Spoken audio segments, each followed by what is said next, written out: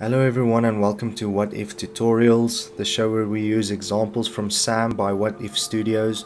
It's a free indie game that you can download, the link's in the description. We would appreciate any comments so that we can improve the game in the future. Today I'm going to show you how to invert the mouse with a MouseOrbit script contained in the standard asset folder of Unity.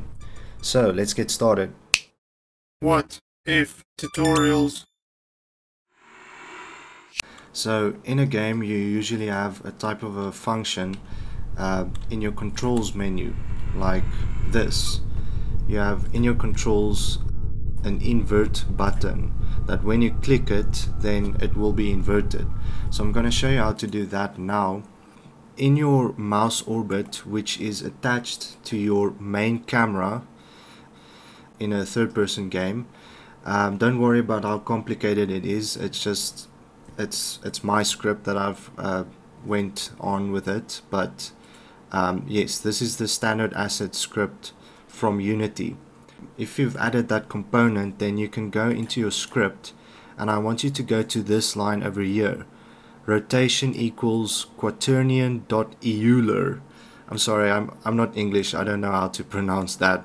So English is not my own language, but what I'm going to do to invert this is I'm going to add a minus right over there in front of the Y. Now technically it should be inverted. So when I play the game now, when it's loading, that's the bad thing about JavaScript. It loads forever. That's why I prefer C#.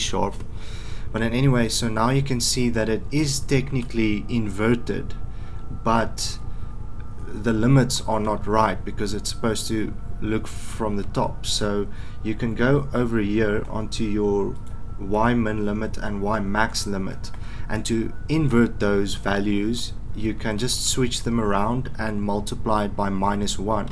So I'm gonna say -80 and I'm gonna say 0 when you multiply it by -1, and now you have a perfectly inverted view of the game. So at least now, without touching the programming, really you know how to do that. So I'm going to show you how to do it with the programming now by first adding a public variable. Public invert view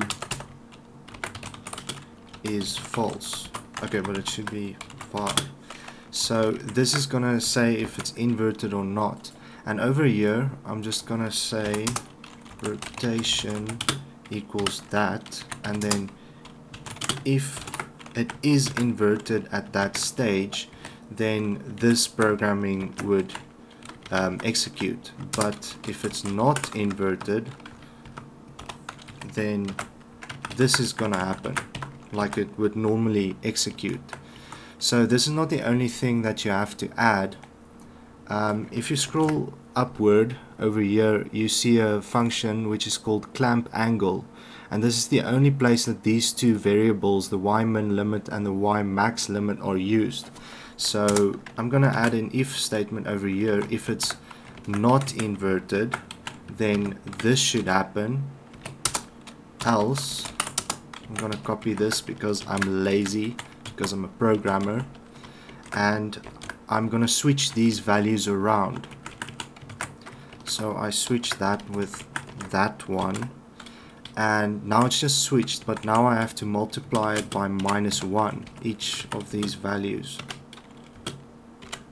So technically this is supposed to work because you invert it with -y, as well as you clamp the angle in the correct way. So if I play the game now,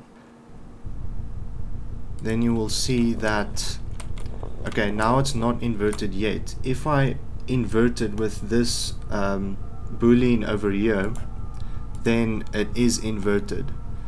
Well, you can't see my hand now, but just trust me, it is inverted at this moment. So yes, this is pretty much how you invert the mouse. Thank you for watching, and please try to remember to, if you've got some time, you should play this game. It's really fun. We're currently competing in the Microsoft Imagine Cup, and any help from you would really be helpful. So thank you for watching and have a nice day. What if tutorials